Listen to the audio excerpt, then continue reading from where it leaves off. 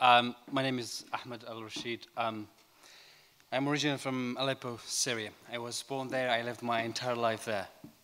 That place today got so famous for all the wrong reasons.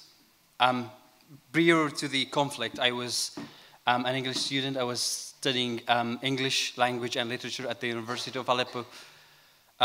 It was normal, quite peaceful. I go to the university, I've got friends, we go to the cinema, we go to the theater. In 2011, the Arab Spring started. We never expected that it will reach Syria, but it did.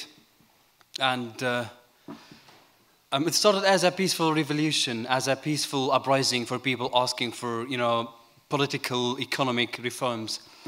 Sadly, things went wrong, and that peaceful uprising turned into one of the most bloodiest, conflicts since World War II. According to the recent figures in Syria, there are over 7 million people are internally displaced. There's been multiple displacements. There are over 5 million people are taking refuge in the neighboring countries.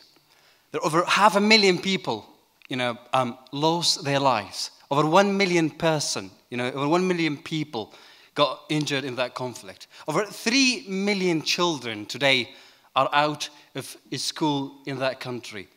This all happened in the last 5 years. I was living in my little town, southeast, of Aleppo. When the shelling started, the bombing started, my town was besieged by both conflict parties at that stage. The government and the radical groups, the radical group elements. It was at that time ISIS and Jabhat al-Nusra, Al-Qaeda branch in Syria. They managed to besiege the town for 2 or 3 weeks. There were young people trying to defend their families. There were students, other young people. They've never carried a weapon, but they found themselves there. They didn't have an option but to fight, defend their families and loved ones. After 2 weeks, most of these people, they ran out of ammunition. And eventually, these radical groups broke into the town, and they took control of it. And what they did, they captured all these people who defended them, who resisted. They brought them to the main square of the town. They brought their families, their women, the mothers, the brothers, and the children to the main square as well. And what they did there, they beheaded them. I'm sorry for this, but imagine if you're a mother, if you're a sister, if you're a little brother, if you're a little boy watching your brother or your loved one just being beheaded in front of your eyes, And they put their main heads at the main entrance of the town. And they said, the message is clear. If you resist, this will be your future. I was hiding in the town. My friends told me, please go out. You are wanted. Because I was criticizing them on the social media, on Twitter, on Facebook. I fled the town to northern Iraq, to the KRG, the Kurdistan region of Iraq. I thought it would be 1 or 2 weeks till the situation gets better. So I can go back to my family, my friends, everyone there. Today, almost 3.5 years since I left my town, and I never got the chance to go back. I moved to northern Iraq. I joined the United Nations there. I worked for UNICEF and UNHCR there. What was happening after people, managed to survive the bombing and the shelling and all these horrendous things? People managed to get to the border, and these people, most of the time, they were put in buses, and they were driven to, most of the time, in a no man's land, in a desert or somewhere where they were dumped there. They were surrounded by fences and by the army. And an average Syrian family at that stage were 4, 5, 6 people, living in a small tent when there's no privacy for any of these people, And lack of services at that stage. There was nothing. There's no privacy for the children. There's no privacy for the father, for the mother, And if you're a Syrian refugee living in Turkey, you do not speak the language, And at the beginning, the people, they were very welcoming. But over time, the competition started, it was horrendous. It was a very difficult situation. I remember in June, it was July 2014, I was near Mosul, when the city suddenly, within 7 hours, fell to the Islamic State. At that stage, there were hundreds of thousands of people, mass displacement from Mosul, And according to ISIS mentality, at that stage, if you're the people of the book, if you're a Muslim, if you're a Christian, if you're a Jewish, you can stay. but you need to pay the jizya, the tax that you need to pay to live on a Muslim land. This is the interpretation of Islam. But if you're not the people of the book, if you're a Yazidi, if you're a Zoroastrian or whatever, you're in big trouble. What happened at that stage? A lot of Yazidis, the Iraqi Yazidis, took refuge on the top of Mount Sinjar in mid-June, 2014, middle of summer, scorched, about 50, 51 degrees, no food, no water. Thousands of these people stranded on the top of the Mount Sinjar. There was young people descending to fetch water for the elderly and the children. And ISIS captured these people. They beheaded them, and they destroyed their bodies into this waterway, so no one can get water. And after like one week, I remember like there were women giving birth to children. There was no doctors. There was nothing at all. I remember like there were women giving birth to children. These children were born lifeless. We didn't have a place to bury them. Just literally had to go, just threw them away. After like 5 days, the army started to arrive. They started dropping food and water for these people. I remember in one particular incident, the parachute was, drowning, and it fell on a group of people because these people were so desperate for help. And they were running towards this parachute, and it fell on a group of people. The woman was pregnant. She immediately lost her life.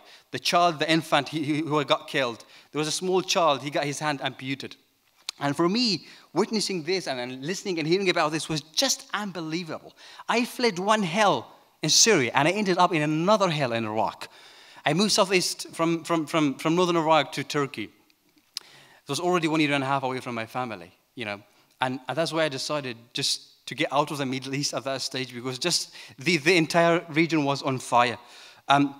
This all started, and my journey began to my destination, to the UK. I went to Izmir in Turkey.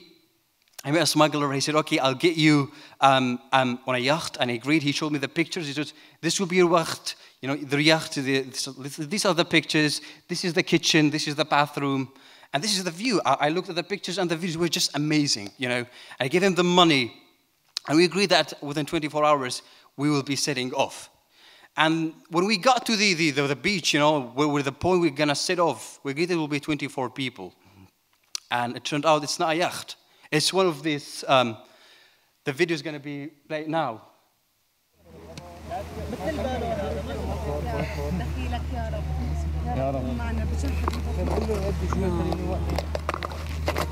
Oh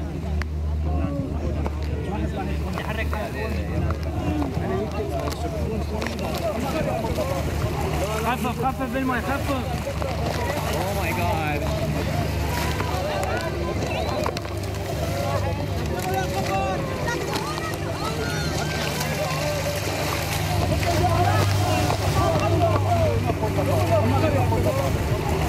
خفف بالماء خفف.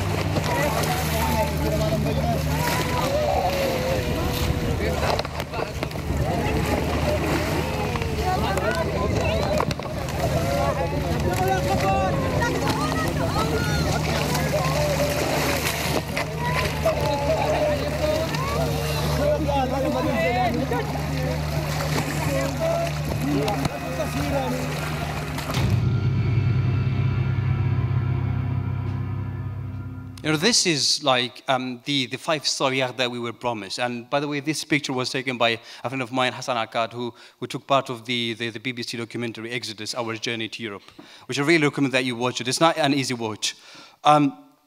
We were so lucky that after like three hours, we managed to get to Kos Island in Greece. After that, we were given like a piece of paper which allows us to take a ferry to mainland in Athens. There I had to find another smuggler.